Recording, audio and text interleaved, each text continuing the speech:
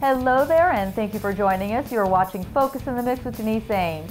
Today, our special celebrity guest is from one of my favorite TV shows growing up, the Brady Bunch. Susan Olsen, who played Cindy Brady, will be coming on and joining us in just a few moments to talk about her experience as a child actor, as well as her new animal organization that she rescues animals through, Precious Paws. She's coming up, but first, it's entertainment news. Well, it looks like Warner Brothers will be re-releasing The Dark Knight to IMAX theaters in the very near future. The Dark Knight is the latest Batman feature film and stars Christian Bale and the late Heath Ledger in his last role before his untimely death in January of 2008. The movie has grossed almost $1 billion worldwide and was 2008's biggest in DVD sales. Well, remember John Ratzenberger, who played Cliff the Mailman on Cheers? Well, he's a busy guy these days. Not only did he appear in Hallmark's recent holiday film, Our First Christmas, and also lend his voice to Toy Story 3, but now he just told me that his new film, The Village Barbershop, has been picked up for distribution by Monterey Films. He plays the lead, Al. Of course he's the lead. What else would he be? And you can also look for John Ratzenberger coming soon to this program as our celebrity guest in the very near future. Well, coming up is our special celebrity guest today from the Brady Bunch, Susan Olsen, so don't go away.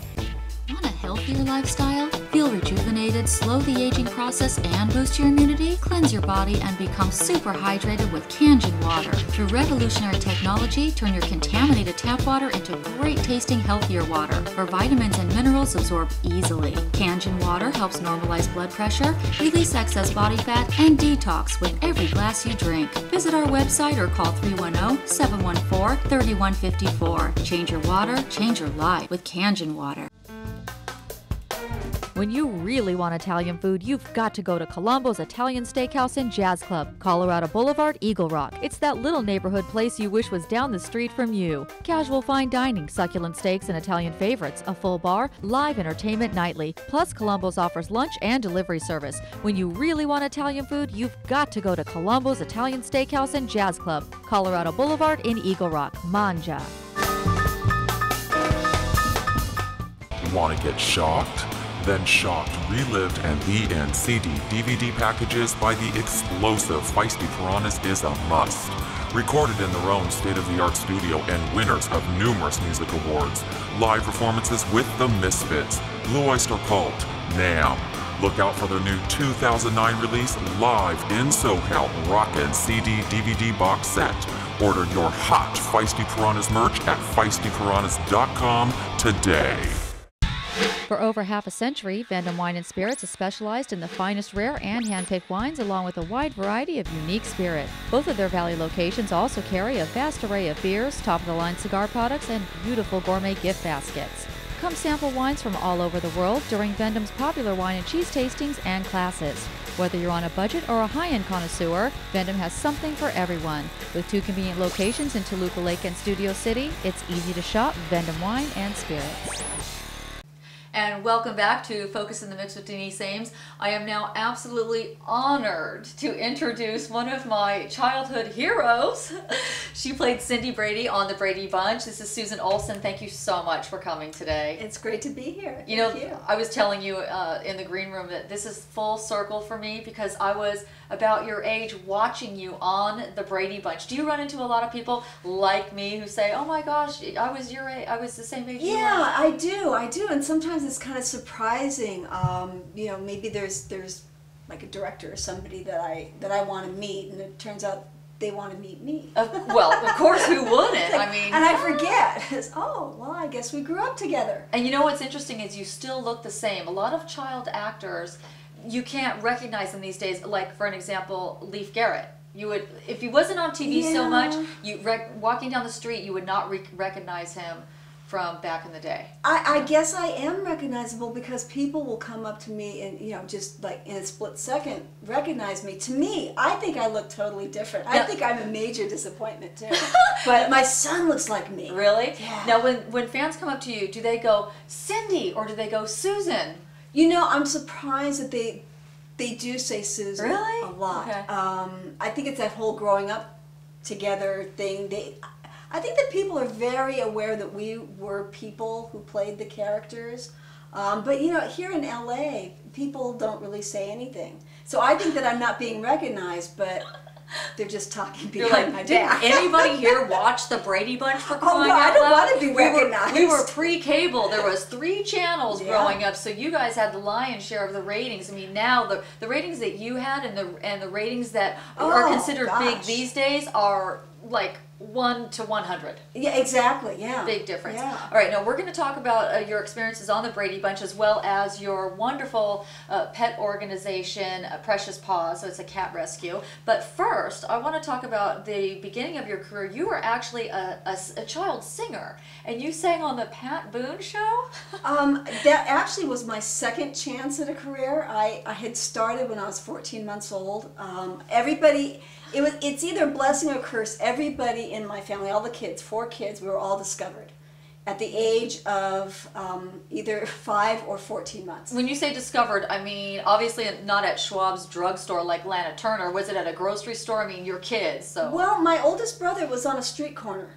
Well, if you saw what he looked like a cherub. He was this gorgeous child. You did and still do. Well, my mom and dad made some really cute kids, and they made 4 of them, but it took them a long time.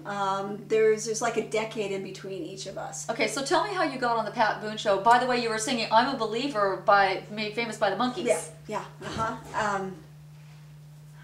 I actually had done commercials and things when I was 14 months old. My sister had decided to get out of the business. So when I was 3, my mom took me out. Then I'm 5 years old, I'm in kindergarten, and a talent scout comes to the school and picks me to sing a song on the Pat Boone Show. And so the principal calls my mom in and tells her, thinking she's going to be thrilled that her kid gets to be on TV. She's like, oh no. Because she had spent years and years as a mom on the set, and she didn't want to do that anymore. And it made her realize that she had never given me the chance to say yes or no about working. So I totally remember being outside of my kindergarten, and my mom asked me, "Do you want to work? Do you want to do what your brothers and your sister did? Do you want an agent?" I said, "Oh yes, mommy, please. I really want to work." And so I did. There you go. And then not only did you work, but then you moved on to working with the King. Oh, yes. What was Elvis like? Well, doggone it. You know, I was supposed to have a much bigger role in that movie. But you had they hired Buffy. Susan. You had a role, for crying out loud. I did, but you know, that was because the director really liked me. They wanted me to be actually in the movie, have a role where I would have sang and danced with Elvis Presley. How old were you? I was 6. So you remember a lot about him. Oh yeah, well I didn't think he was cool. Cindy Brady didn't think Elvis Presley was cool. I did not That's like great. Elvis, and but I knew that it was a big role. And anyway, they thought that I was too young to memorize all the songs and the dialogue and the dancing, but they still wanted me to do something. So they put me in the film just to sing, again, singing, and I can't sing. But I did get to meet Elvis, and I'd have to say, he made a huge impression on me. He turned around and looked me in the eyes with those gorgeous eyes of his, and I went, oh, he had that thing. The presence, the aura? Yes. The larger than life? Absolutely, and I was not a fan. I thought, I was you're silly. 6 and I was you like, noticed whoa. that. Oh, yeah. Wow. Yeah. Okay. All right, so now moving from Elvis to the big one, the Brady Bunch. How did you get that role? I prayed really hard. Really? I wanted a regular, steady job. I really did. I had done a show called Julia, which starred Diane Carroll, and I found out that the 2 boys that I was working with were actually regulars on the series. Regulars. That means you get to be in every episode. That's what I want to do. I want to be a regular. And I am irregular, but anyway, I ended up kind of praying, overdosing on the prayers, because I had 3 chances to be in TV shows. One was Nanny and the Professor. Oh, I love that show. And Gunsmoke. They were going to write a wife and her kids into the show for Festus. And then Brady Bunch. And my grandmother said to me, she goes, well, whatever's best is going to happen, but it wouldn't hurt if you put in a word to God about which show you want the most. You think about it, which show would you like to do? And I said, well, the Brady Bunch, of course, because I'd have 5 other kids to play with. And so you got it. All right, quickly, because we're going to go to a quick commercial break in a moment, but we have so much to get through. Tell us your fondest moment of working on the Brady Bunch. Probably coming back for a really lousy show called The Bradys, which was when we were all grown up. And it wasn't a very good show, and it didn't last. But I was scared to death to be on the set and working as an adult and playing Cindy. And there was a moment when I saw in the distance that Bob and Florence had arrived. It was my first day on the set, and I had this sudden, instant feeling of calm. Oh, Mom and Dad are here. there you go. And everything's going to be okay. That's awesome. And then I realized, gosh, this stuff's deep. Okay, what is your favorite episode of the Brady Bunch from 1969 to 74? The one where Greg and Peter go on a double date, because I think it's genuinely funny. Oh my gosh, yeah, I love Chris that. Knight eating the mustache off. And isn't that the one where the frog it comes No, that's in? the other one. That's my second favorite. Oh, I really? love that Okay, one. But they many did frogs too. died. The what? Many frogs died. Oh, really? Yeah, there weren't really good frog labor laws at the time. Ooh, okay. Quickly, proudest moment Proudest moment. on the Brady Bunch.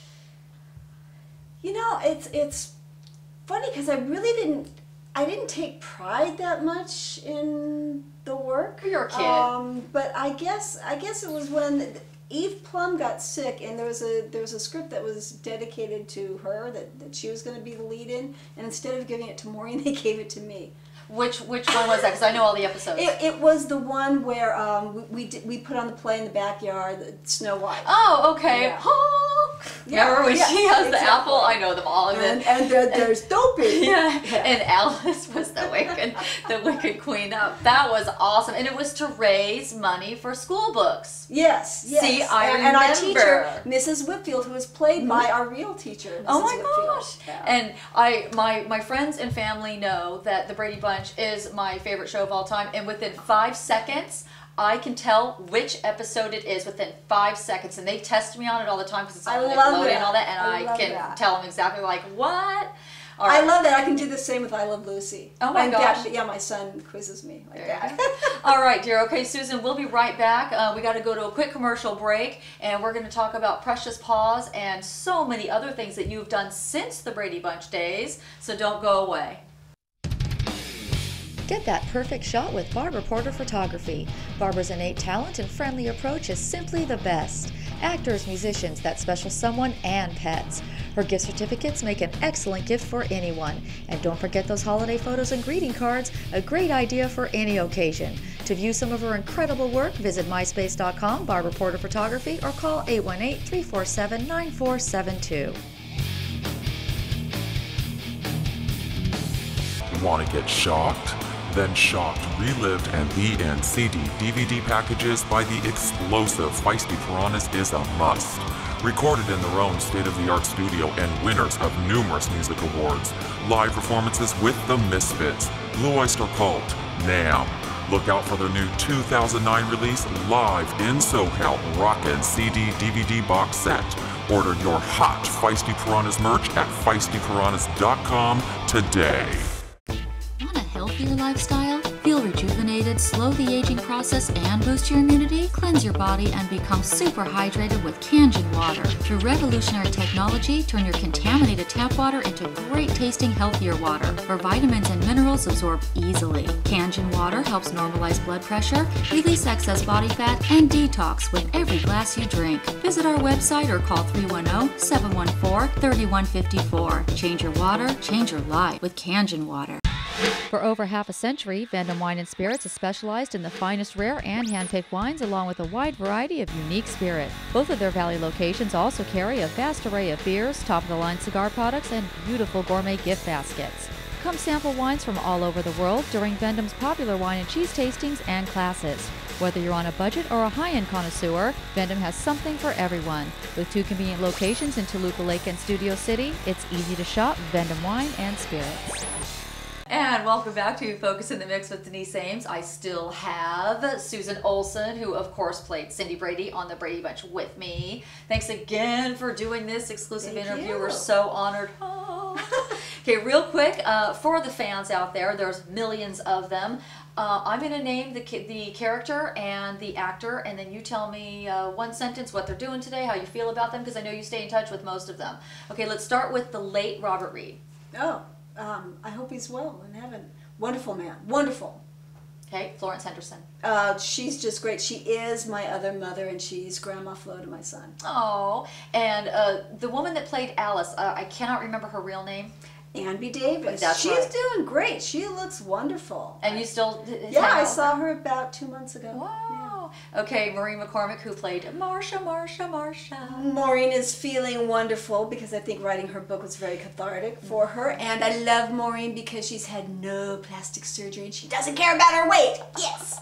And you know what is interesting also is Maureen said a lot of, she revealed a lot of like not so cool secrets. And the other Bradys came on TV and backed her up and said those were true. Those things. But a lot of people, even though they're true, they deny them anyway. And I thought it was really cool when Greg Brady went on. I think it's cool that we never told her secrets all these years. Yeah, that is cool. Yeah. Because it made the book sell even more because nobody knew that. Okay, so let's talk about Barry Williams, who played Greg. Oh, he's great. I just saw him. We've all gotten together recently because we may be working together. It's a secret project. Ooh, but you heard it here first. Yes. All right, Christopher Knight, who played, of course, Peter. Christopher Knight, he's gorgeous. He gets younger by the day. I want to know what coven he joined because I want to join too because he looks so great. Well, he's happily married. He married a child. That's what's keeping him young. It is. Well, it's good. But I like Adrian. I think she's a neat person. Adrian, She's a very and they are very happy. Good. Well, that's good to know from for